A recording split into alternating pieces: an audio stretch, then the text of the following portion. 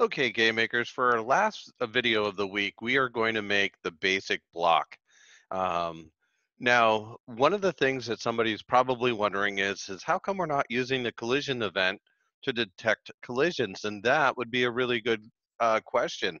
We can't really use collision event in the ball, especially when we're colliding with the wall, because we actually are anticipating a collision and not actually having the collision. Remember, it's going to see if in that frame at its current speed will it collide or or overlap the wall.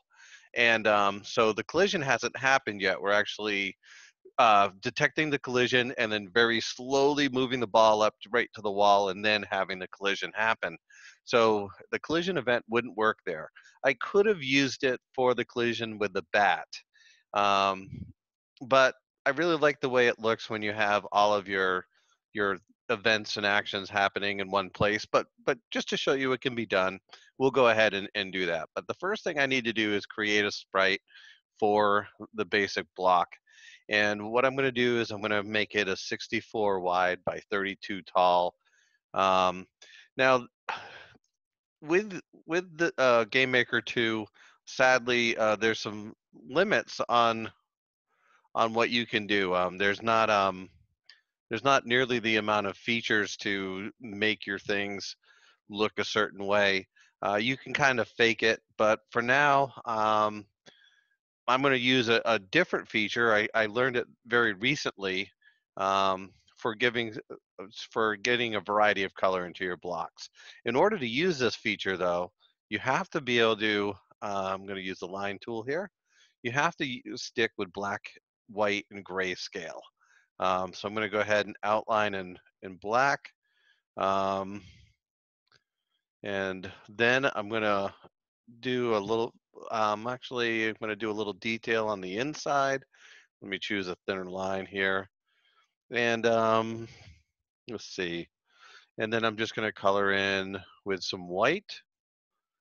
And when before I start adding some shading, I'm actually going to go down here and create a layer. And that way, if when I'm adding these details, if I decide I don't like it, it's really easy to fix. So I'm just going to do a little bit of a detail for some shading there. Fill that in. Oops. Um, One thing I always forget though is when you create a new layer, it doesn't have the outlining that might be on a different layer doesn't exist on that layer. So when you go to fill, it can lead to some problems. So a little bit of shading there, and perhaps I'll add a. Um, Actually, I'm going to leave it like that. There's the black outline probably isn't going to look great with the background that I have, but that's okay. We're going to just stop there. I'm going to go ahead and create a new object, and the object is going to be the block. So object basic block, and then in the create event, this is where I'm going to give it a chance to uh, colorize. So I'm going to first of all I'm going to randomize, and then I'm going to say that image blend. An image blend basically takes whatever color the sprite currently is and mixes some color with it. If you've ever taken an art class, you know one of the easiest colors to blend other colors with is white. White's a very weak pigment. It allows the other color to overtake it. Um, and so I'm going to say that that is going to be, and this is a game maker only, I think, command, which is choose. And then what I'm going to do is I'm going to put some different colors in there. So C underscore red, C underscore blue. Hey, buddy. I'm going to go C underscore yellow, C underscore orange, and let's see, C underscore. What else can I put in there? I'm going to go with lime. That's a lighter color. And so it's going to blend one of these colors in with the sprite. So image underscore usually means it involves your sprite and not so much the object, but the actual image associated with it.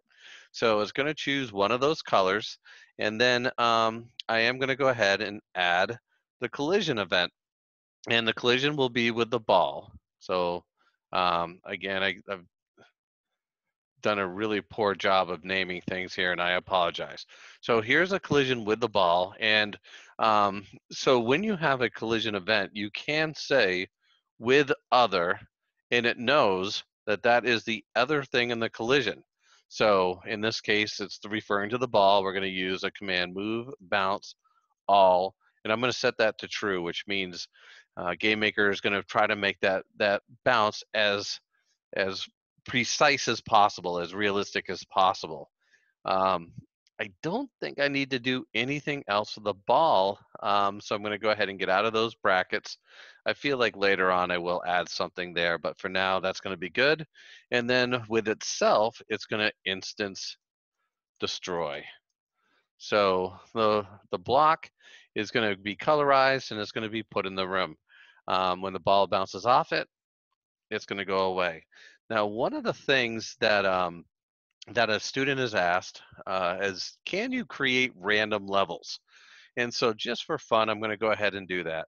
I'm going to create an object control, and then just for now, I'm going to have to change this later.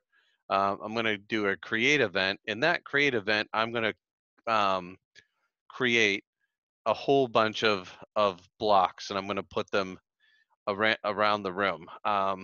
And so I'm going to say VARI, and then for I equals 0, I less than 20. So we're going to get 20 blocks in our room.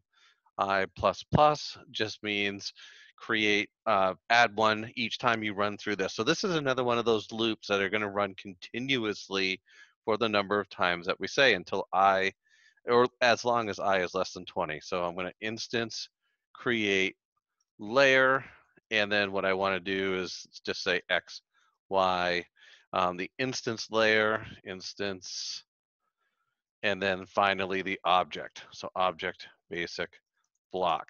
But right now it's going to just basically stack 20 blocks on top of each other. So that's not going to be any good. So I'm going to go back to my block and I'm going to assure that each of these is going to find its own place. And I'm going to, again, use a while loop.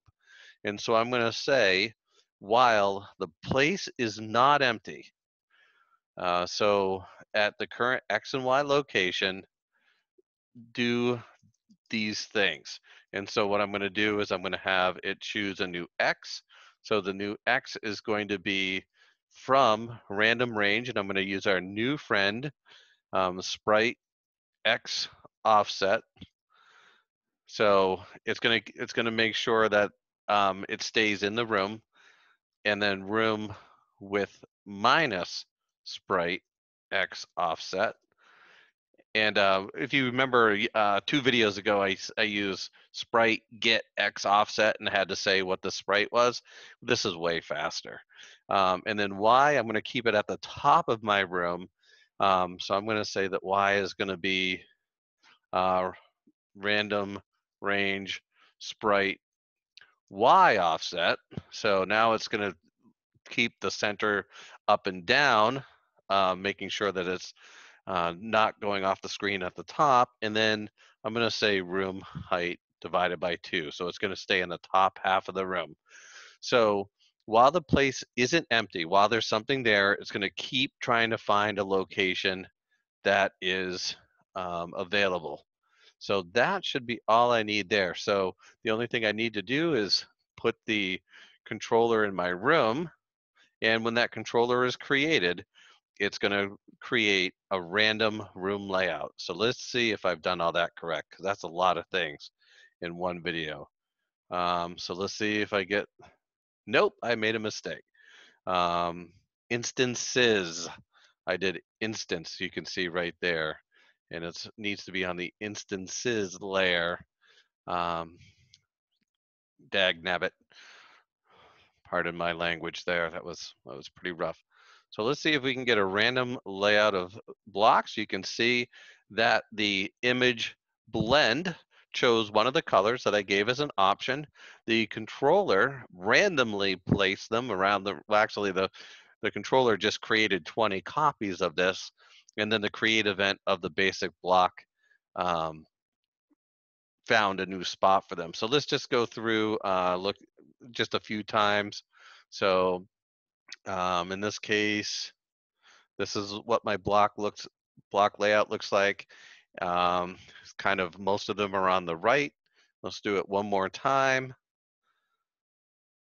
And you can see they never overlap. And that while loop is doing that. If it finds that the place is trying to be is occupied by something else, then it's going to try to find a new location. It's going to try to find a spot within these limits. Um, so a couple things you'll notice that they don't overlap. You'll notice that they're randomly placed, and they all stay at the top level of our room because we essentially said you have to stay at the top. So let's see if they actually work. So you can see that the ball bounces off of them. They're destroyed. I don't have any sound yet, but this is the basic block. So in just what I feel is a short video, we did a whole bunch of things. We created a basic block that we can destroy. The ball interacts with it, and each one is picks its color, and I could do a list a mile long of colors that we could choose from. The sprite doesn't look fantastic. If I wanted a better looking sprite, I would have to spend a lot more time with it, but that wasn't really my focus today. I just wanted to get that in the room, and I wanted to answer the question, can you, and you already know the answer to this, if you can imagine it, you can do it in Game Maker. Can we create a random level? The question is, how do we make a random level? And I just showed you. So that is the last video of the week. Lot to go over. But I'm super excited to be doing this GML coding with you and showing you the capabilities of GameMaker.